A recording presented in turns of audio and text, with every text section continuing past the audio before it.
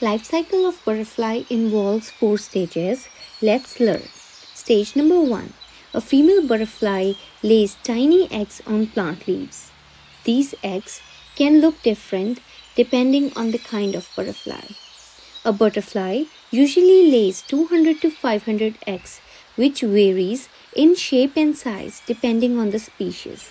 This stage is known as egg. Stage number 2 is larva or caterpillar.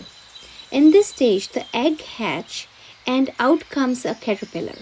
A caterpillar loves to eat leaves and get bigger really fast. They have multiple body segments, 6 true legs near the front and usually several pair of tiny legs-like things along their belly. Now comes the stage number 3, that's known as pupa or chrysalis. Then after eating a lot, the caterpillar is ready to change. It makes a special shell called chrysalis, or we can say pupa, to protect itself. Inside the chrysalis, the caterpillar turns into a beautiful butterfly. And one day, a beautiful butterfly appears.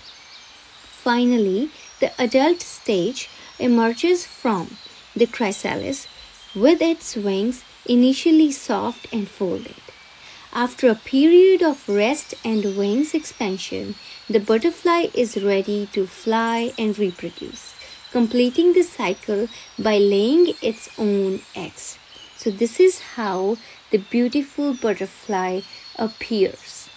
With this video ends. In the nutshell, the life cycle of butterfly involves 4 stages. Number 1 is egg. Number 2 is larva or caterpillar. Number 3 is pupa or chrysalis. Number 4 is the adult stage. And do not forget to subscribe my channel and keep watching for more videos.